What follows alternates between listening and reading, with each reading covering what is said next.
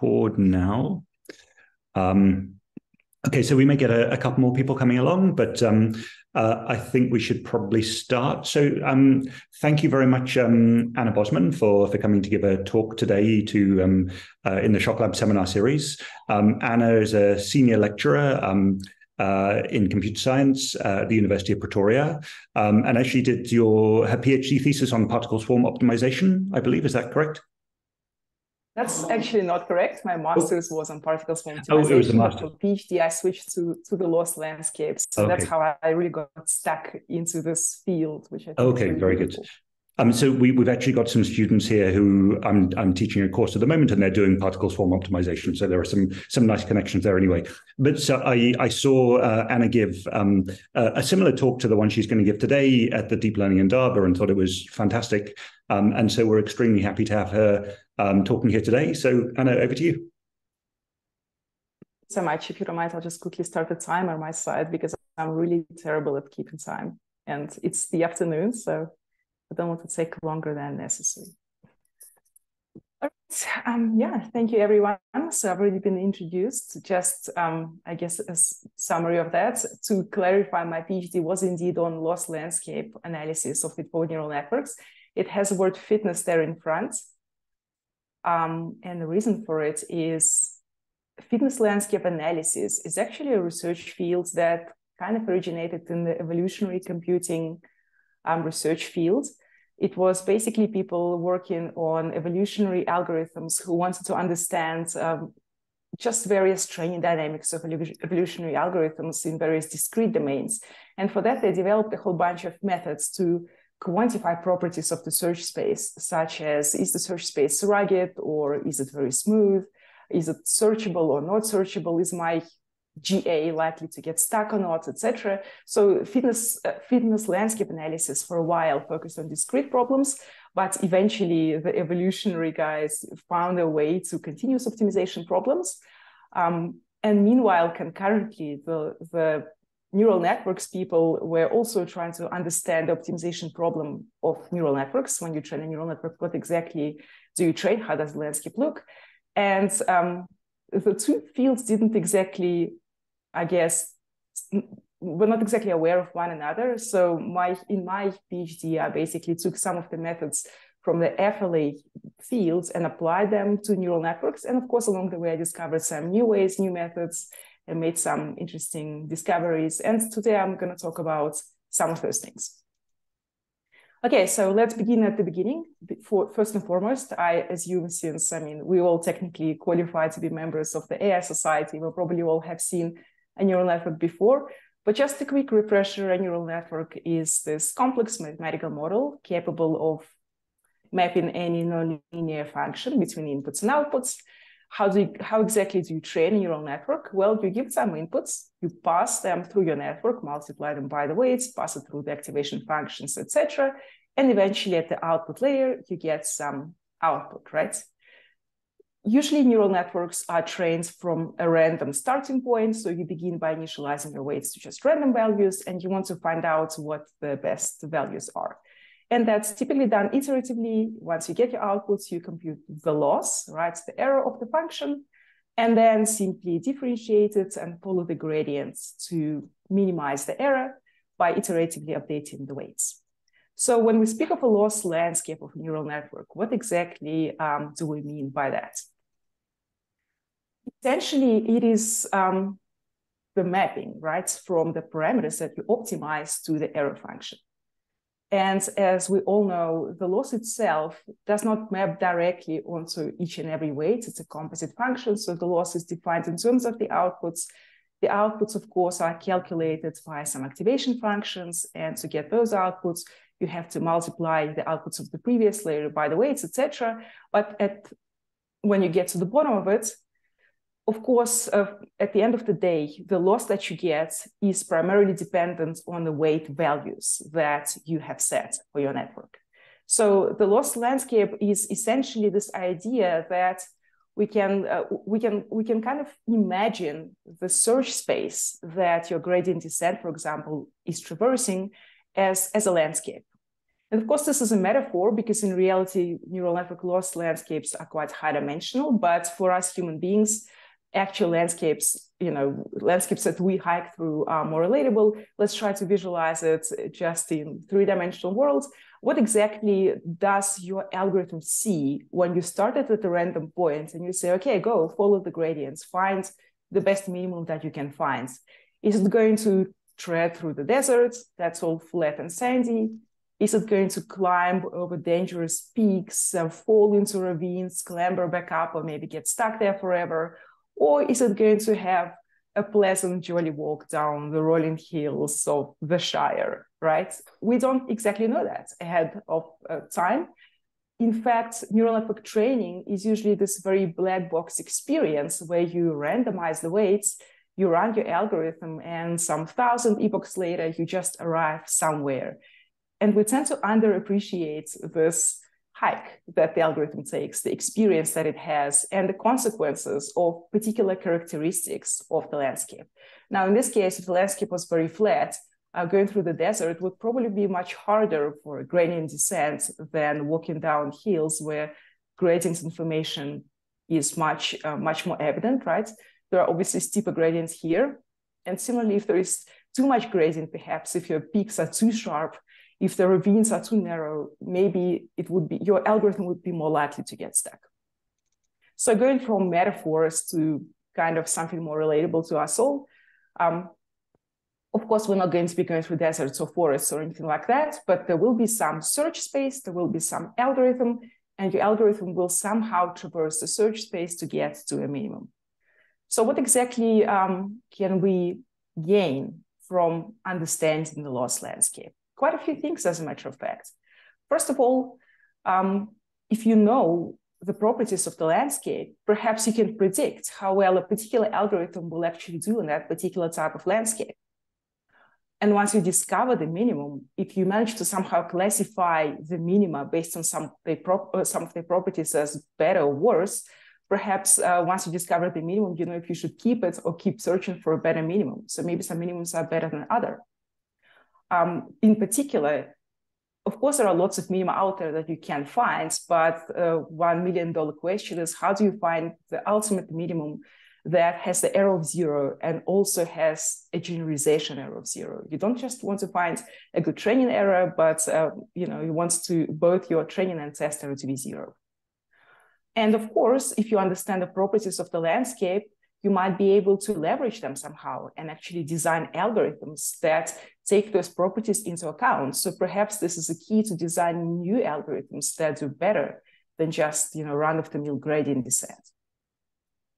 And finally, a question I am quite interested in but don't have any answers to yet, perhaps if we study the landscapes of neural networks and we understand them well, perhaps we can even propose methods to transform the landscapes, modify them somehow, reparameterize them to make them simpler for our algorithms to traverse.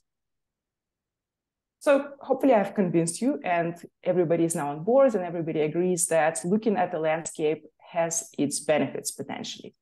Question is, how exactly are we going to do that? So if you look at the picture on the left, I borrowed it from this nice website linked here. Generally in my slides, all the sources are present.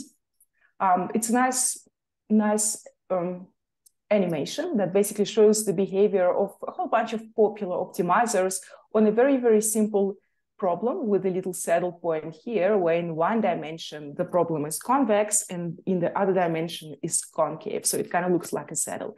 And in this particular very trivial case, we can clearly see that some algorithms take longer than others to escape from the saddle. And I mean, some do not escape from the saddle at all, right?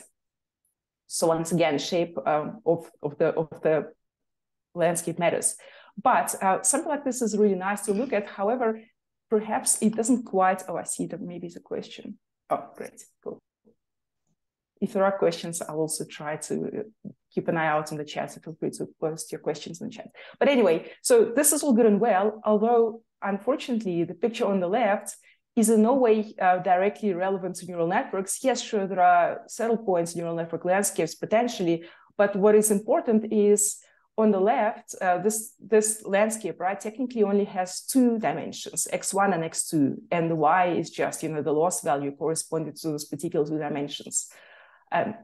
As you know, neural networks tend to be much more complex than that. Even for the extremely simplistic XOR gate problem, we typically need 9 weights, if you count all the biases and whatnot, to model it. It's like probably the simplest nonlinear problem known to us. And even that, 9 weights, is actually too much for a human mind to comprehend, right, and conveniently visualize. If we take it further and consider modern neural networks, such as ChatGPT architecture, for example, that's much more than 9, 170 trillion weights to be more or less precise.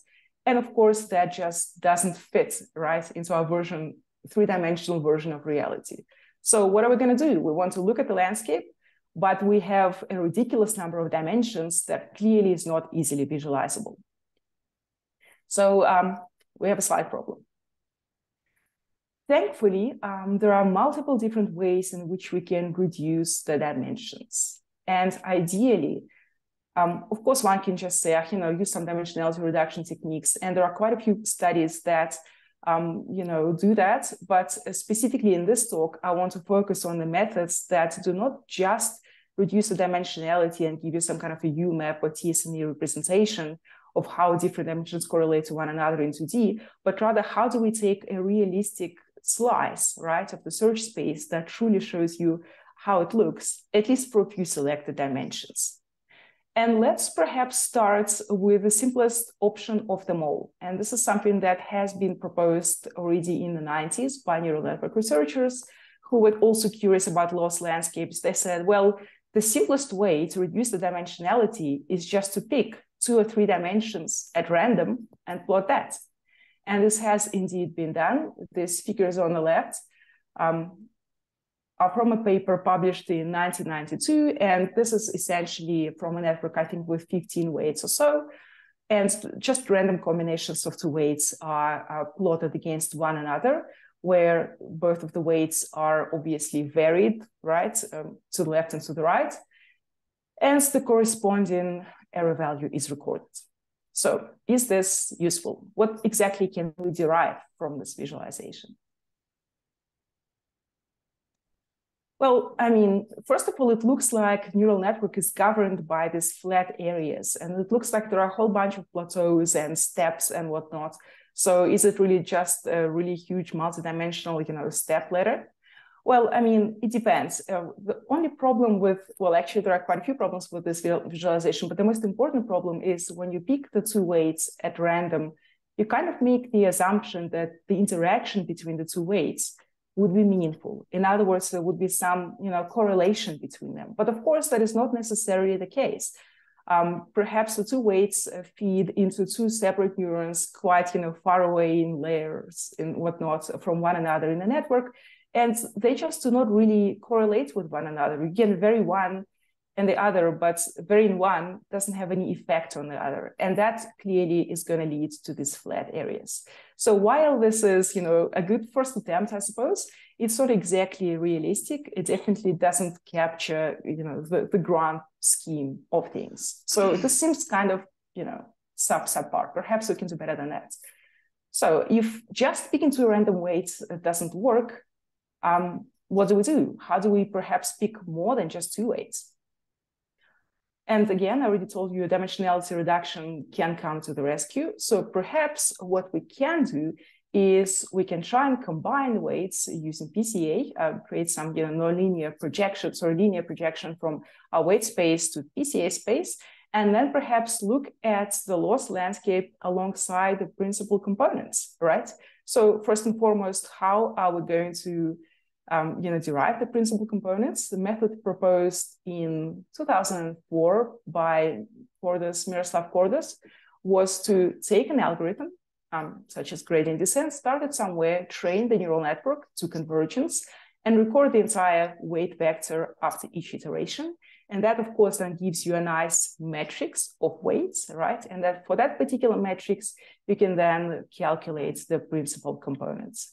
And there are a few notes to be said on that. First of all, the nice thing about this is once you do the PCA projection. And he also tried ICA, independent component analysis. So he tried kind of different versions of figuring out the principal directions in the search space. And in the very same paper, authors already mentioned that this is, in their opinion, a good visualization, a useful visualization, but it does come with a few shortcomings. Before we discuss shortcomings, let's quickly try and see if this actually tells us anything useful. I guess one thing I'd like to point out straight away is the loss landscape looks a bit less like this awkward step ladder. So at least we know correlations between individual weights are captured a little bit better, right? And specifically in this paper, authors compared different types of networks. They were trying to investigate the effect of various neural network hyperparameters on the properties of the loss landscape. So for example, on the left here, they were comparing a shallow neural network with just inputs feeding straight to outputs, so really like a linear classifier, versus a slightly deeper network with a couple of hidden layers. And one can clearly see that adding hidden layers adds, complexity, adds ruggedness to the landscape, makes it perhaps harder to traverse. And on top here, we have a network with skip connections, kind of like residual connections on the left. And on the right, we have a network that is extremely wide. So it has only one hidden layer, but it has way too many neurons. So it's extremely overparameterized. And if we compare the two, it looks like the residual connection has overall nicer shape, right? It looks like steeper gradients and whatnot, less flatness. So perhaps residual connections, if you're trying to pick between the two, perhaps this looks more useful. But still, like I said, authors acknowledge some potential downsides of this particular approach. First of all, it's obviously a linear projection, so it doesn't quite capture the curvatures in the landscapes. This straight ravines in reality might be quite curved, and you will not really see that in the PCA space. And secondly, what exactly are you looking at? What is a principal component, right? It's a linear combination of all of these multiple weights. It's not very realistic, it's not a true picture of the landscape. It's a potentially useful projection, but it might be misleading in some ways. Okay, so if this is not realistic enough, how do we then once again visualize neural networks in few dimensions that we can comprehend without oversimplifying, without straightening, the curvy lines and whatnot? And one method that became quite popular recently is actually quite trivial and known as linear interpolation. So the idea behind it is, yes, of course, neural networks are very high dimensional. We can't visualize it all.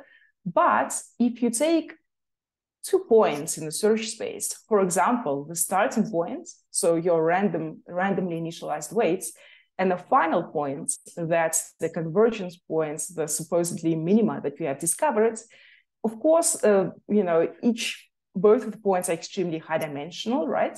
But you can draw the line that connects these 2 points across your very high dimensional space. And yes, this line would not correspond to a training algorithm trajectory or anything like that. It's just a straight line. It's just a slice through the search space in 1 dimension. However, the authors who proposed this said, well, perhaps some dynamics that we can see along this line can still be useful, right? So what they said is, take the 2 points and then just interpolate along those points. Interpolate just points in the weight space and just evaluate the network for every point on this line at some fixed intervals, right? And you decide how granular you want that to be. And a whole bunch of papers have been published that use this method to compare various techniques and claim that particular methods, particular modifications of the neural networks make the problem easier to optimize. So how exactly do you know whether what you're looking at is easier or harder to optimize?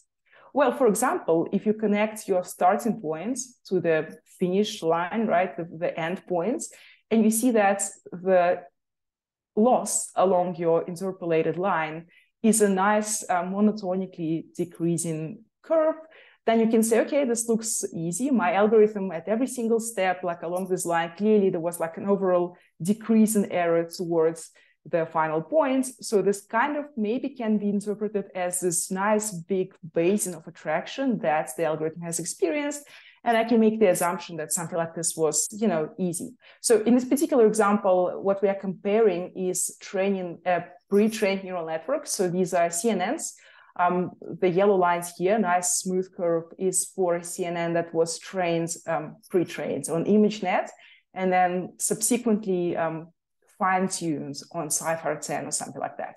And the blue line is simply the very same network, but trained from scratch. And orange lines also, I think, trained from scratch from some different random initializations.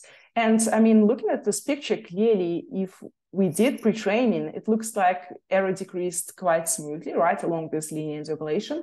While if you started from random points, it seemed that for a while along your line, the error did not improve at all. So it was probably your algorithm, right, lost somewhere in the depths of the landscape until eventually it arrives at the final points. So anyway, the proposed interpretation was that the quicker it descends, the more smoothly it descends, the easier is your problem to optimize. Here's another example, right? So can I just yes. Can I just ask you a quick question there? Yeah. So here you've got your sort of high dimensional space. You pick 2 points and you draw a straight line between them, just the interpolation between them. But that's sort of assuming there that you've got a Euclidean space. Is there any way to think about geodesics in this space? Can you think about it having a non-trivial metric? Well, you mean, well, how would you interpret that, though? I mean, yes, like, I suppose that's kind of how we think as humans, right? Euclidean distance is the one that makes the most sense to us. Are you saying that the steps themselves should not be so linear? Or I don't know, do you have concrete suggestions? Yeah, so I was actually talking to somebody about this yesterday, that I remember the Shinichi Amari has this thing about using the Fisher metric for gradient descent, where the Fisher metric is like the metric over the sort of parameter space that tells you that you may be on some curved manifold. And I wonder if you can think of this parameter space as being a curved manifold, and actually, like, the straight line isn't the shortest distance in some sense between the two points. Right. I mean, for sure. I think this is a very trivialized way to slice through the search space. And I think we also, at the double, we discussed that maybe like looking at Hessians as well can be useful. But I don't know how expensive Fisher metrics also would be. Perhaps it can be approximated cheaply and whatnot. But of course, anything, more informed, I guess, than just a straight line. I mean, there is lots of criticism about this method because it completely kind of ignores the trajectory of the landscape. And you just take this quick kind of, zip line, right, from point A to point B. But what you see from above, right, from this perspective, question is it really kind of descriptive of what's truly happening? And yeah, in my opinion, this is actually not a very good visualization, but I feel like something that kind of came from it, especially the visualization, the two-dimensional subspace, to me, that's a little bit more informative. But even there, maybe even for 2 dimensions, I mean, because we still will be interpolating, right? In a similar way, you create this Euclidean grid, right, over the 2 vectors. So perhaps as well, kind of thinking of different ways of just what's the word? Enumerating, I don't know, calculating distance. I think that's a very good point. Because that's the thing, our intuition kind of breaks in high dimensions, right? We make these simplistic assumptions, but perhaps none of this even makes sense.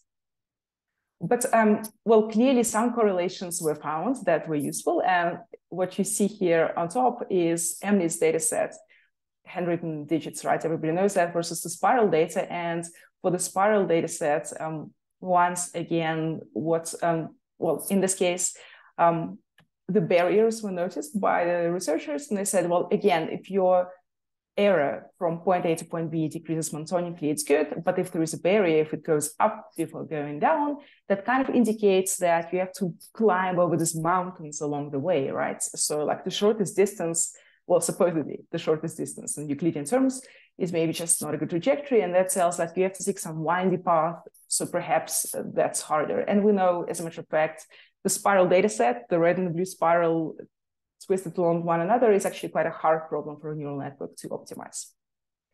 Okay, so these particular graphs were taken from a really nice paper. The title of it is "What Can Linear Interpolation of Neural Network Loss Landscapes Tell Us?" And this paper is lovely because they don't just take this method and assume that it's the best. So they actually set out on a mission to evaluate the usefulness of this metric. So they, in this case, the authors try to evaluate these assumptions that, for example, the barriers, right, that you encounter along your 1D slice are indicative of, subpar performance in some way or another. So they investigated a whole bunch of different variations of neural networks, pre-training versus no pre-training, data augmentation, batch normalization, different optimizers, etc., etc.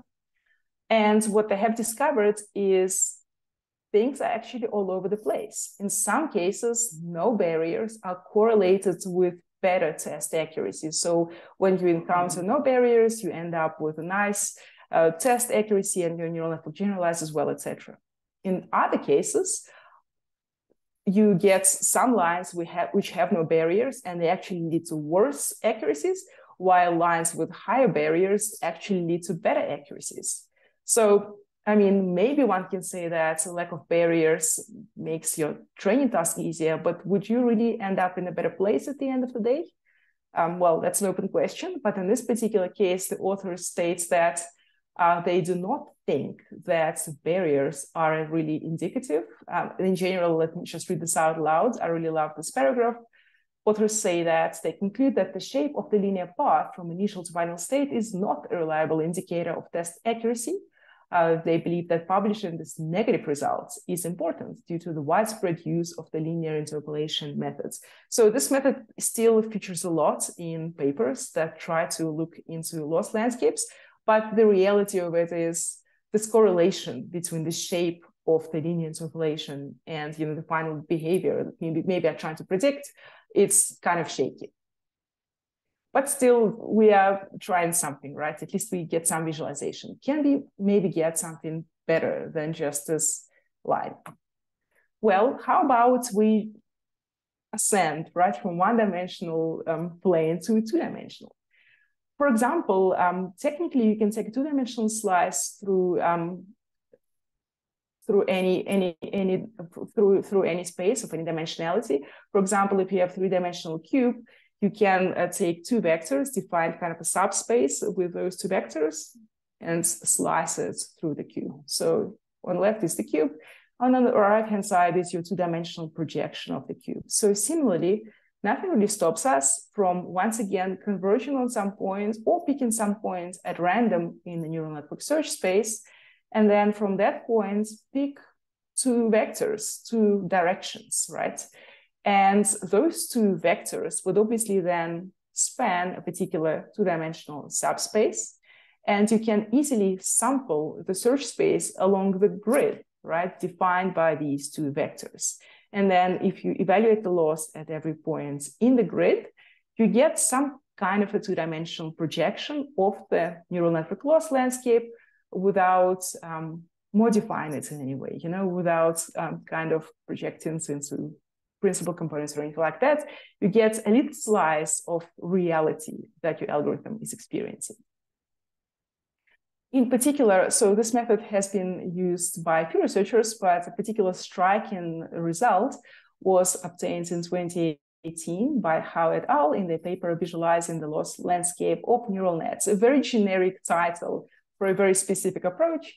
But yeah, what they propose in this paper is something known as filter-wise normalization. And the idea is quite simple. You once again find some convergence point X. You pick two random directions at that point. Then you normalize these two vectors so that they are comparable in terms of their magnitudes. And once you've normalized them, they obviously then define the subspace on which you can sample individual points on the grid and calculate the error.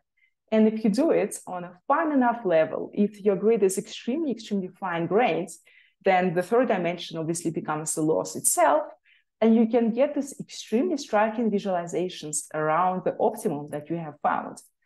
So specifically in this paper that proposed filter-wise normalization, authors have extensively studied the difference between skip connections versus no skip connections. And I don't know if this example was cherry-picked or if all of them looked like this, but the difference is, of course, quite striking. Without skip connections, the landscape looks really rugged, right? And all over the place with all of these hills and valleys and whatnot. While with skip connections, it's quite smooth. And this looks like a perfect little basin that should be extremely easy to optimize. All right, so here's another example from the same paper. In this case, on the left, once again, we have the ResNet without skip connections, which is a bit counterintuitive. They took the ResNet and then they took the res out of the net. You know, it's still a CNN, but the authors explicitly removed all of the residual connections. And on the left, you have the dense net that was kind of coming up back in 2018, 2019. Dense net is also a CNN, where every previous layer is feeding into every successive layer. So it's like this weird, fully connected thing. So there is an abundance of skip connections, right, that hop over entire layers. And that produced a particularly smooth, beautiful basin around the minimum, according to these visualizations. So the bottom line that we can take from this is skip connections are really great. Definitely use them. And again, we know this empirically, but this gives us a very visual, striking visual explanation for why they work. Well, they just, you know, they give you the shortcuts, right? Make everything smoother and simple to optimize. Of course, generating visualizations like this is quite expensive since you need your grid needs to be extremely fine-grained, right, for such level of smoothness. So authors also resorted to cheaper versions of the same visualization. These are just well, it's the same. You technically can render this as a 3D map, right? But a map like this is, of course, cheaper to visualize. Again, what we have here is a comparison of different networks. From the left to the right, we have networks that increase in width. In other words, number of filters per convolutional layer. Right, and we can clearly see that as you add more and more filters, as you make your networks wider, the basins also become kind of smoother and wider and supposedly, once again, easier to optimize. Great. So I personally think this visualization is quite useful, and the insights that we get from it seem to correlate really well with something that we already know empirically, right? So it gives us this visual explanation for phenomena that we have observed doing our black box, start randomly and get somewhere kind of studies. But let's think of what else we can actually study with a tool like this. The very same authors studied different phenomena, but the one that is particularly interesting to me is the hypothesis of flat versus sharp minima. So let me tell you a story of the flat minima folklore. So back in 1996, Hochreiter and Schmidhuber published a little paper where they made this proposition, hypothesis, I suppose, that if your minimum that you have discovered is flat, right? If it was not very steep, if it's kind of like wide at the bottom, then it's likely to generalize better than a minimum that is very, very sharp and narrow and has very, very steep walls.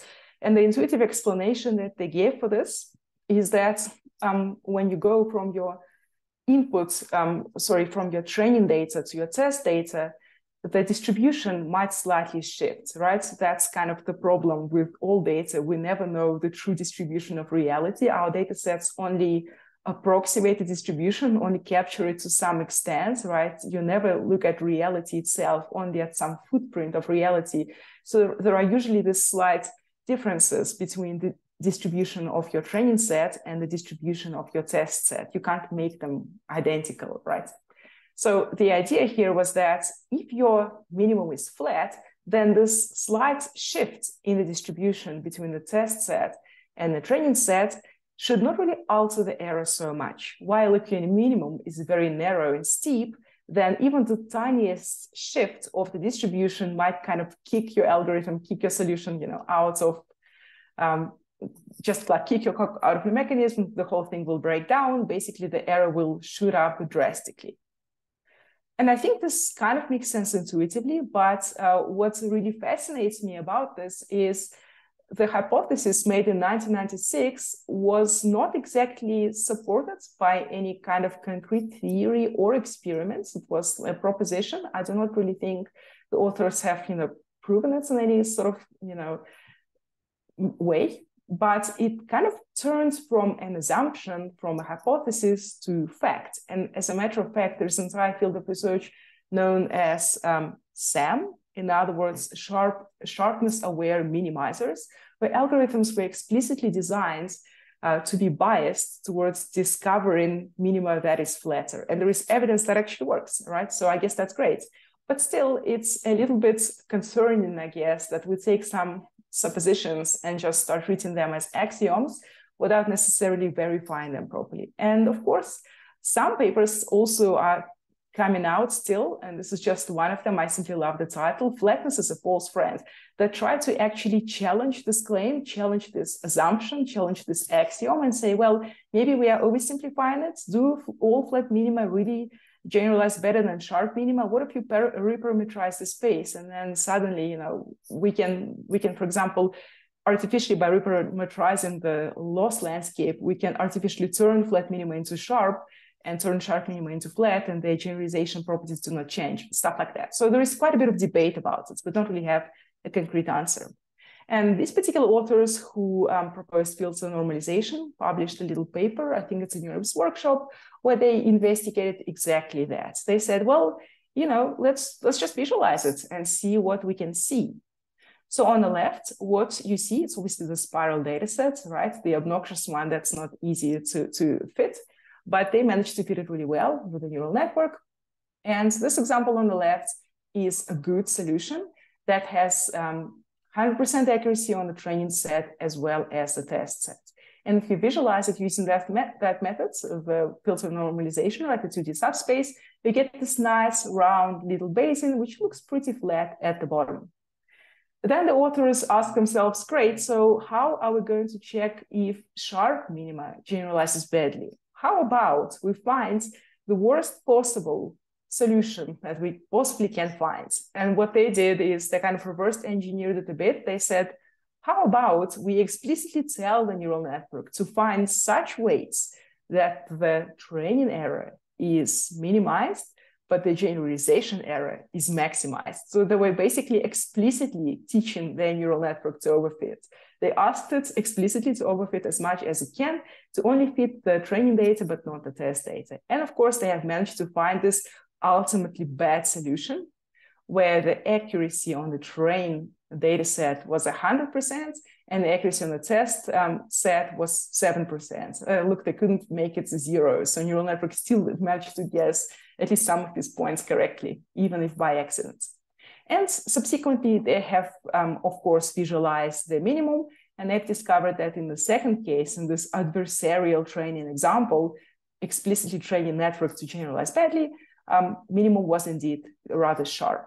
However, I'm not a big fan of this approach. I feel like this looks quite a bit like cherry picking. Like, do you really have to go out of your way and find the worst possible solution? Or should you rather perhaps just train a whole bunch of neural networks, from 100 different starting points, and then maybe visualize 100 of those minima, perhaps quantify the sharpness and correlate that to the actual generalization performance? Maybe that would be more realistic. But no, this is the path the authors took. They claim that this really supports the belief that flat minima generalizes better. I still have my doubts, and I hope to come back to it if time allows. Okay, so 2D subspaces really are quite cool. Another very interesting paper that used a similar kind of approach is the one called Lost Surfaces, Mode Connectivity, and Fast Ensembling of DNNs. And since the picture is worth 1,000 words, let's see if I can actually play this YouTube video. So this video was made by Javier Idiami. He is a really cool guy. He has a website called lostlandscapes.com. And he spent a lot of time visualizing neural network loss landscapes using these 2D subspaces, right? What in this particular case he's visualizing is 2 separate minima are discovered, right? By just training your neural network twice. And then you define a curve, parameterized curve, like a Bezier curve, that you want that curve to connect the 2 points. And at first, of course, the points are not exactly connected. It's just a random curve connecting the 2. But over time, you can train the parameters to basically minimize the error along the curve.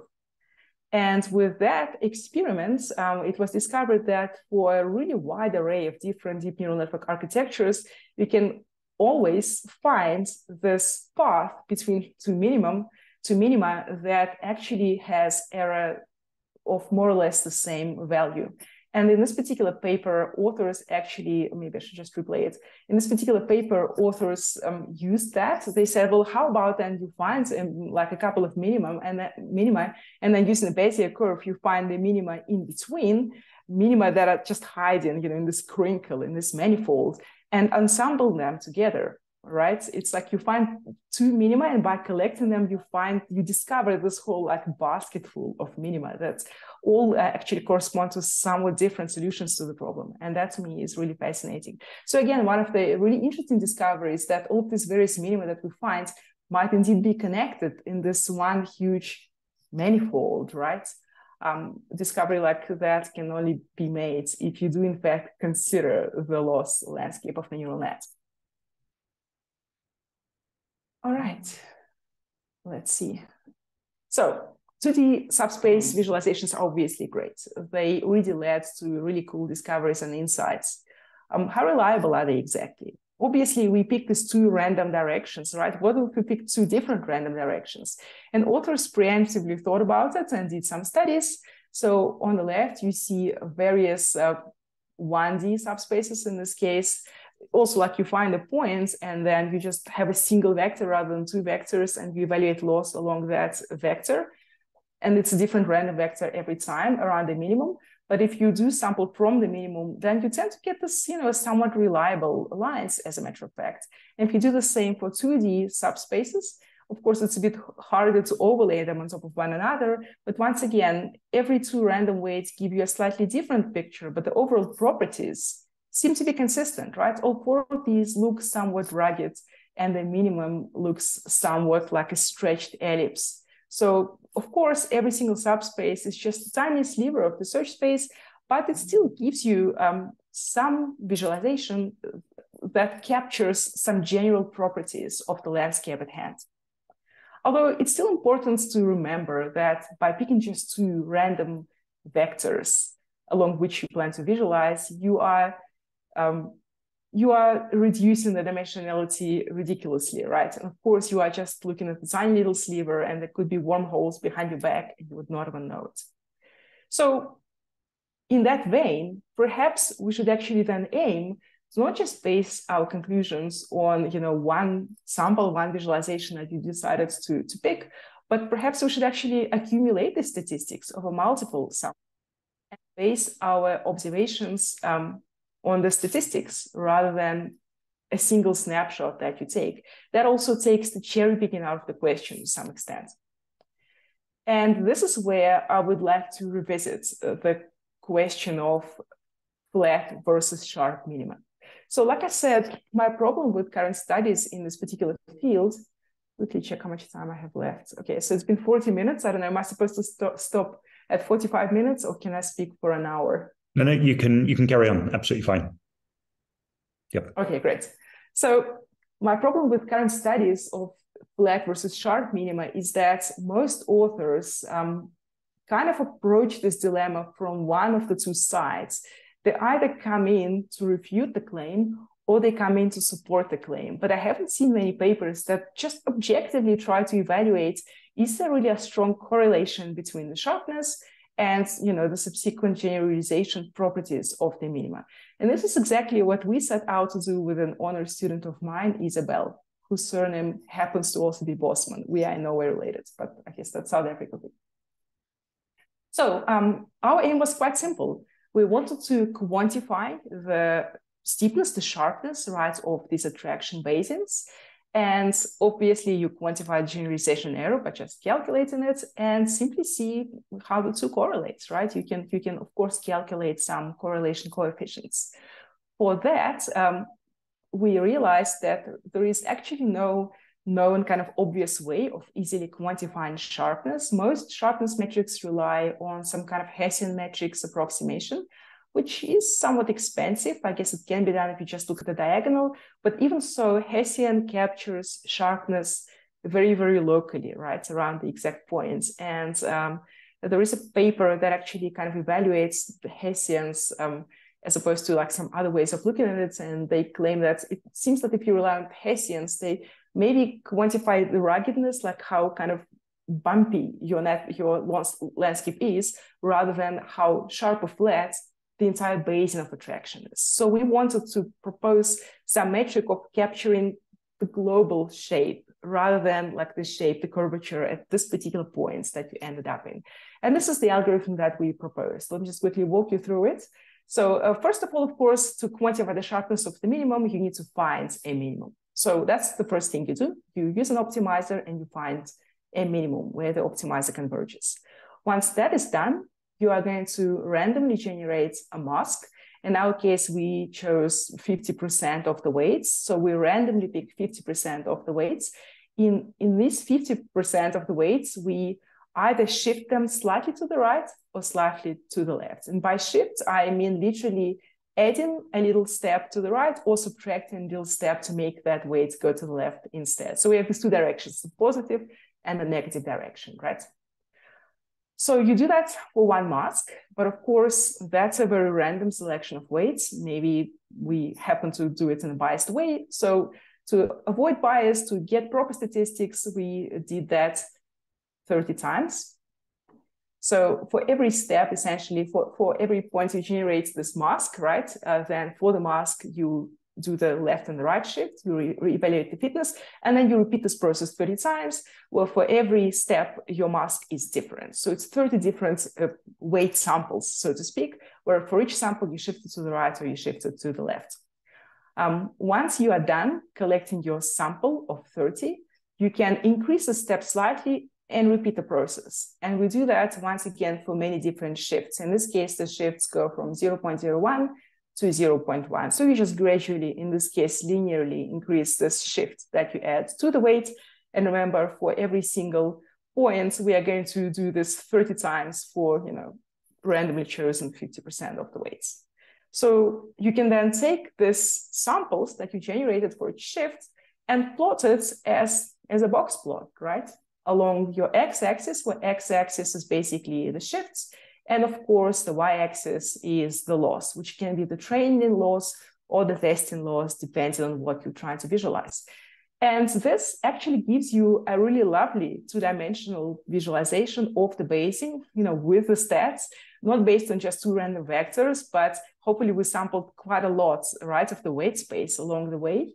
And it does actually give you an idea of whether where you converged was in fact looking like a basin or not at all.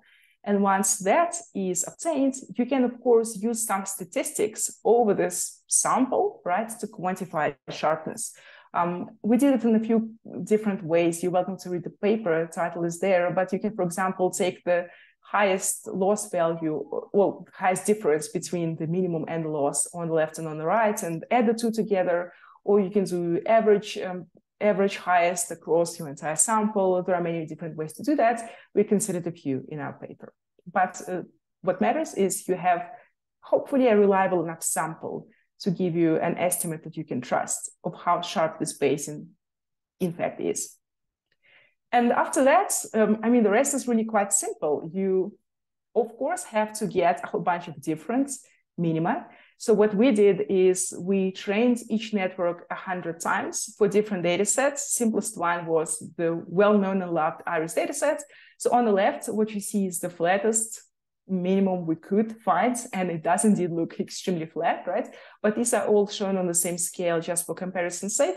And on the right-hand side is the sharpest that we could find. And as you can see, these box plots are quite wide, right? So in this case, for iris, we could see that in some dimensions there was sharpness, but in other dimensions, right? There probably was quite a bit of flatness, which once again corresponds to what we know about neural networks. Loss landscapes tend to be very ill-defined in a sense, ill-posed problems where in some weights you have a lot of gradient information and other weights are irrelevant, right? So there you will have quite a bit of flatness. But anyway, now that we have found 100 different minima, we obviously had the train and the test error for both, and we could correlate that with the sharpness, and we did that. So these are just two different sharpness metrics, maximal, average, I guess it doesn't matter. Okay, so what can we see? Do flat minima actually generalize better? Just by looking at these pictures, if you look at the train versus the test, it actually looks like in both cases, the minima are kind of close to zero, right? In both cases. But if you look at the correlation, I mean, it does look like there is somewhat of a positive shift, somewhat of a correlation. It's not super strong, but it's definitely there, right? So for the iris data set, I can say we definitely did observe some positive correlation between sharpness and sharpness and generalization. So in this case, the flatter it was, right, the better it generalized. Exactly what that belief of earlier told us. And here is just another picture from the same paper. We did this for a bunch of data sets. So this is again for a very well-known benchmark, the MNIST data set. So again, on the left is the flattest minimum. On the right is the sharpest one. It's interesting that the sharpest one was quite asymmetric, probably because we used ReLU, right? So for larger shifts, when you increase the weights, you're more likely to shift ReLU to the positive side where signal increases, while when you reduce the weights, you're coming closer to like negative ReLU, right? Where it's likely to not produce anything at all. So that's the explanation for asymmetry. But besides that, once again, if you compare the training and the test for the flattest, objectively flattest and sharpest, I mean, both seem to be generalizing kind of decently in this case. And the reality of it is, if you look at the correlation plots, we actually did not notice any significant correlation between the sharpness and the generalization for the MNIST data set. And generally speaking, the higher the dimension of the problem became, the less important sharpness seemed to become, which is quite interesting, but well, that's what the numbers told us. Can I just ask you a quick question? What can you... Oh, sorry. Of course. Can I ask you a quick question there? So for this result, did it matter how large the network itself was? So you can train MNIST on relatively small networks or relatively large networks. And does that alter the correlation between the sharpness and the generalization? That's actually a very good question, because we did not technically do such a study. I think it would be quite interesting, right? Because you can take, I don't know, iris and like over-parameterize it ridiculously. Yep. And perhaps in that case, the correlation will also just diminish. But because these experiments were a little bit expensive, the student was kind of running it on her own laptop and whatnot. For each problem in this case, she kind of just used the optimized architecture that was known to be able to fit the problem well. So it definitely wasn't under-parameterized, but I think you make a very, very valid point. Perhaps it's not even the problem, maybe it's just the dimensionality. And again, maybe it has something to do with like distances and all of that. Maybe this matrix is still not reliable because we still applying the Euclidean thinking to it. But I think that's definitely something that we should look at, and it should be quite easy because obviously all the code is already there, just to verify this once again. Thank you. But overall, I feel like the takeaway is not that flat minima do not generalize better. In some cases, they do. The takeaway is this very general statements, blanket statements, such as flat minima generalize better and sharp minima are awful. They're just oversimplifications. They don't capture the true complexity of what's happening, and we should avoid these, we should avoid such statements because they can be deceptive, right? They can kind of lead us in the wrong direction, especially when they start to sound like the truth, even though we don't quite know if it is the truth or not. So bottom line is, I guess, question everything. Okay, let's see. I might skip a few things. I'm still on 52 minutes. Just another study. This is directly from my PhD. I studied a whole bunch of different things, but one that was quite interesting to me was the modality of neural networks. Modality, that term is obviously used in many fields in many different ways, but specifically in the fitness landscape field, when we speak of modality, we typically speak of the properties of minima in neural networks. And again, when you look at the literature regarding the presence or absence of local minima in neural networks, there is a lot of conflicting opinions.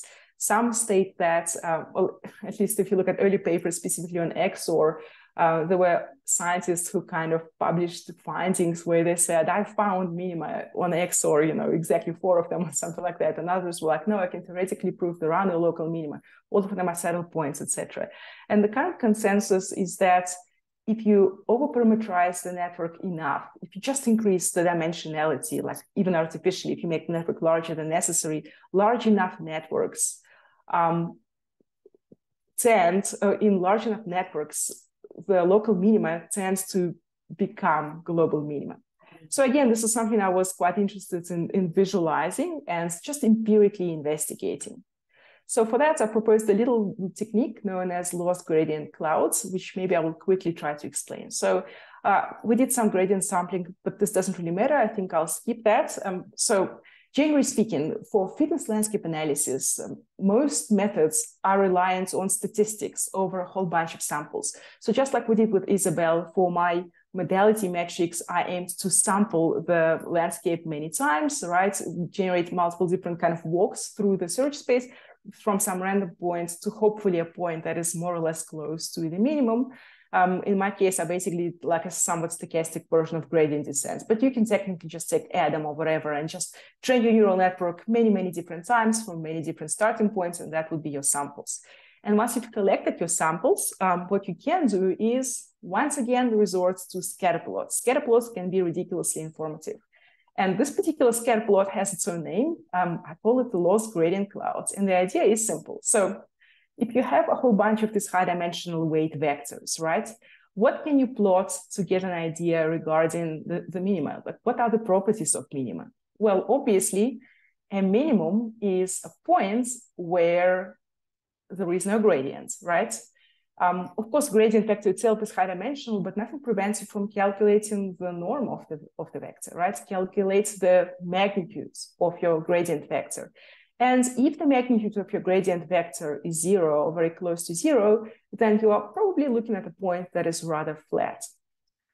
On top of that, if you are really interested in whether it's a minimum or not, you probably want to know if the point is stationary, right? If there is no gradient, that's good. But for it to be a minimum, it also needs to be convex. How do you estimate convexity? Well, the easiest thing to do is just to do some Hessian matrix analysis, look at the eigenvalues, and they're going to tell you the story. So if you find points that are, in fact, that do not have any gradient, where the gradient is 0, and where the curvature is, where the point is convex, you know, you're looking definitely at a minimum. Where it's global or local is easy to find out. You just check its error value, right? If the error is 0 and the gradient is 0 and the point is convex, that's the global minimum. On the other hand, these 3 dots here, and remember, this is over many different samples. Specifically, I tried to sample 10 times more than the number of weights in the network, which of course becomes very expensive for large neural networks, but you know, that's the price you pay. Sampling is expensive, but it can tell you really good stories. So this particular example is for the XOR dataset. And for the XOR dataset, one can very clearly see that if you sample it thoroughly, and in this case, I just split the points into the ones with convex versus like saddle curvature according to the Hessians. You clearly can see that a lot of the times your algorithms do find points that have a non-zero error, 0 gradient, and according to Hessian, at least locally, they are convex. Okay, so I don't have much time, so I'll quickly zoom through this. Specifically, I already told you the theory says that if you overparameterize the network enough, all local minima become global minima, and that's a super useful property. But one particular thing I was interested in studying is there a difference on how you overparameterize the network? Is there a difference between adding layers versus just adding neurons to a layer? So what you're looking at here is the width, where you keep just like one hidden layer or many hidden layers, but you just like increase, I think in this case was just one hidden layer, and I simply increased its width every time multiplying it by 2. And with the increase in width, you can actually clearly see how the number of attractors, right, that my sampling has discovered, my gradient-based sampling has discovered, number of attractors shrank very visibly from, you know, just 4 for a very small network to 3 for slightly wider network to just 2 with an even wider network. And in this case also, of course, the wider network became the less convex it became. And I also did the same for layers. So in this case, the width remained the same. Every layer was only 2 neurons wide. And I just kept stacking more and more layers. And interestingly enough, when you just add layers, you know, ad infinitum, it doesn't really seem to, it changes the convexity properties significantly, but actual number of attractors actually doesn't change. They stop being convex, right? So I suppose from local minima, they turn into saddle points, but they still remain stationary points where your algorithm technically might get stuck. And it's a bit hard to see here, but here in sort of big ellipse, there are actually 3 little dots. So the conclusion was that you can't just stack more layers. Skinny deep networks are not as good as networks that are deep as well as wide. It has something important. This throughput in your network is quite essential, basically, to successful training.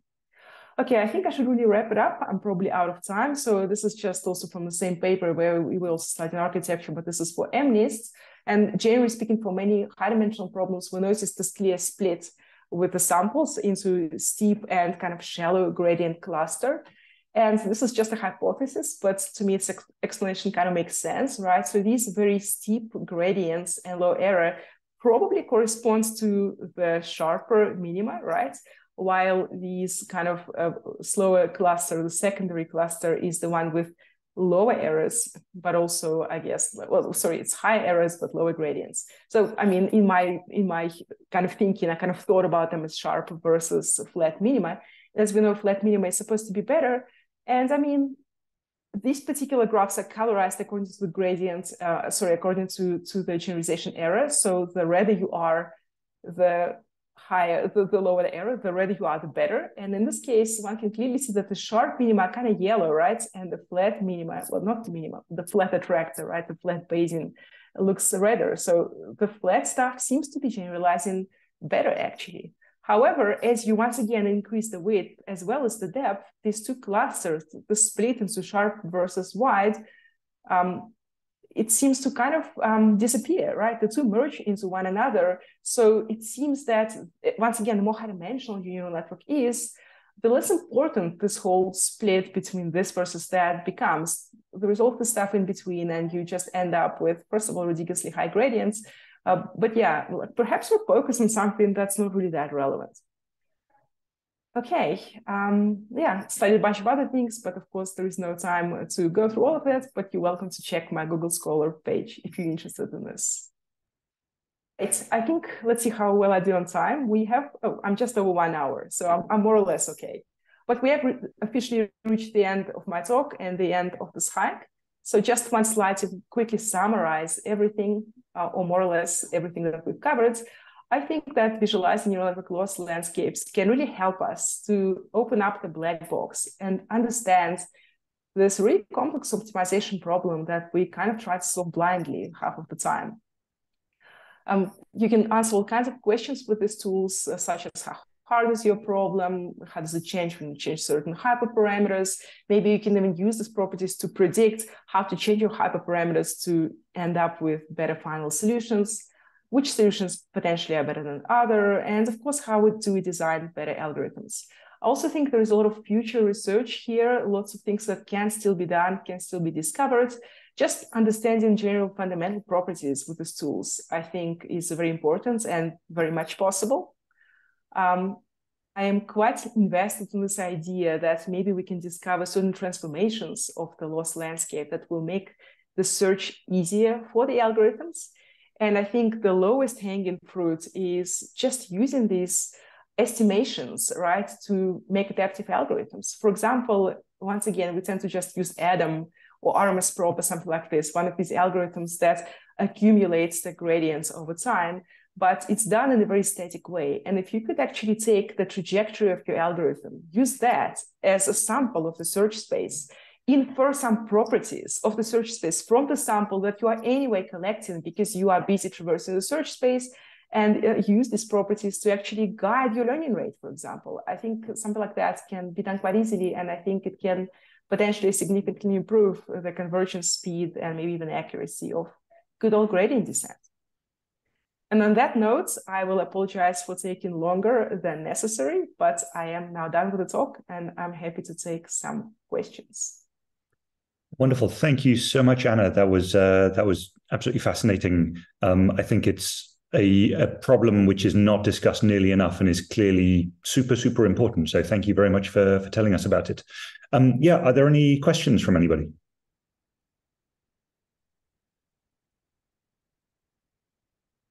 I see a hand. I think you can maybe just unmute yourself and speak up. Oh, I think that was applause. Oh, thank you. I'll take that. Sure. So I think it was just a super clear talk, and I know I saw people nodding along throughout. So I know that you've definitely got people thinking. I think the lovely thing about visualizations is, they are so visual. I think they're quite easy to appreciate, and that's something that really appeals to me. Like, this is kind of on the verge of turning into art. Mm-hmm. Actually, there's a question just written there, and then there is a question from Shuaibu as well. Shuaibu, maybe if you want to unmute yourself.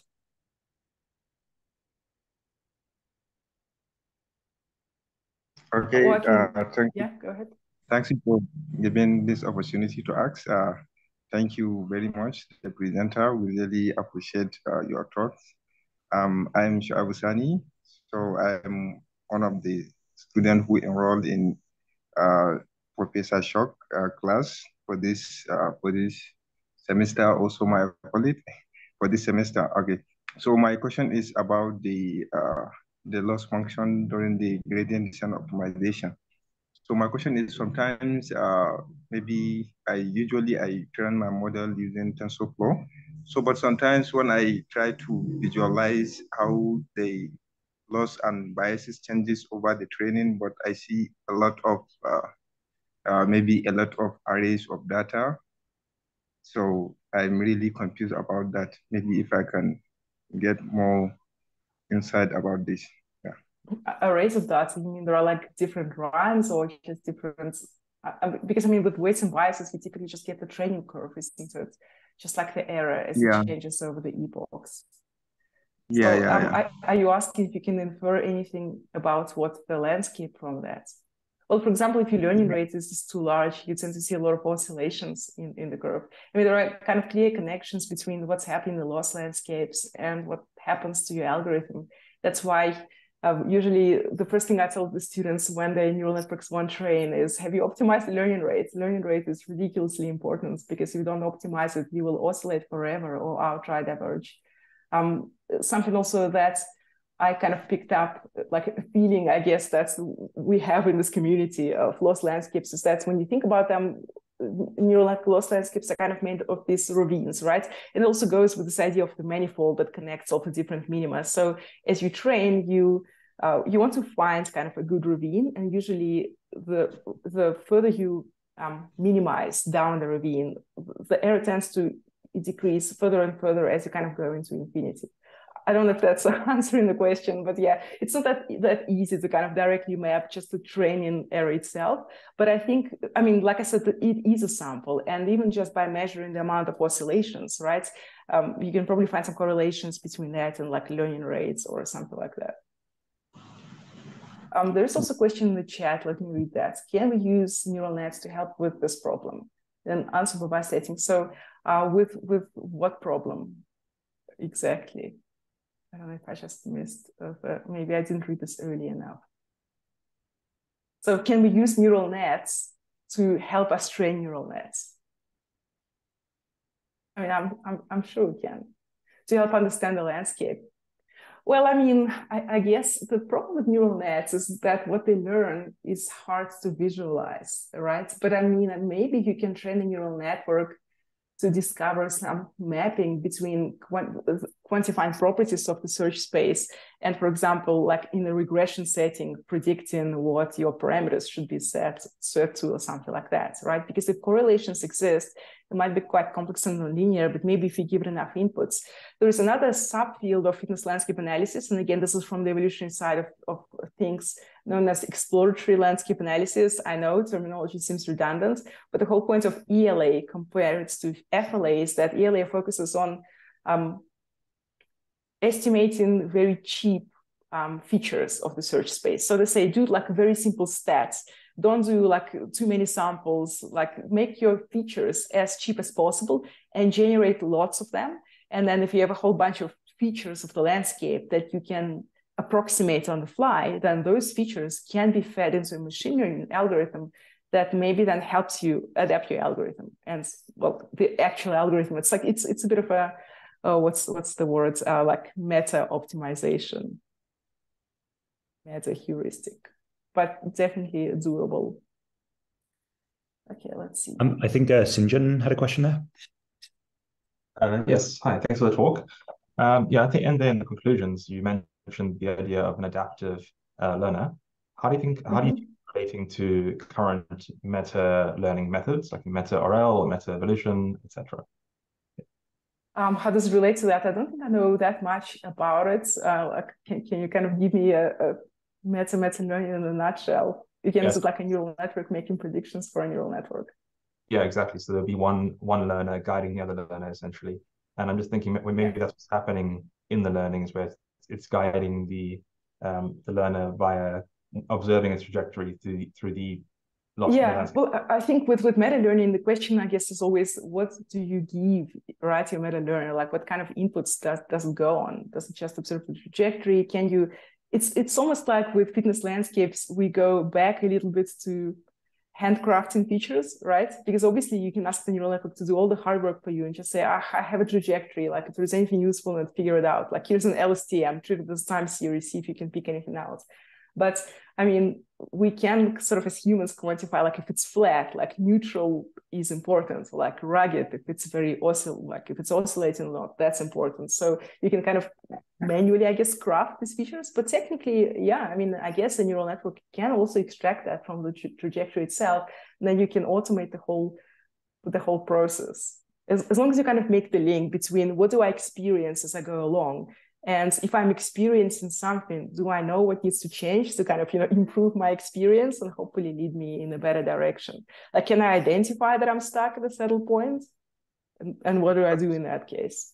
Yeah, I guess that's kind of why I'm asking, because I've seen a lot of research using reinforcement learning to try and optimize the optimizer in that sense.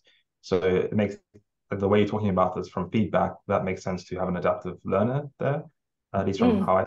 But yeah, that's a good point. I mean, for sure, there are definitely links. I think after this talk, I should go and Google some papers in that field. Wonderful. I think we're going to have to wrap things up now, I'm afraid. But thank you so much again, Anna, for a fantastic talk. Everybody has Anna's email address there, so if you have more questions, you can always send her a message. But yeah, wonderful. Thank you very much again. And I hope we will catch up soon. Many thanks. Thank you so much for having me. I've enjoyed myself. Thank you, everyone. Pleasure. Have a nice evening. Cheers. Bye-bye. Bye.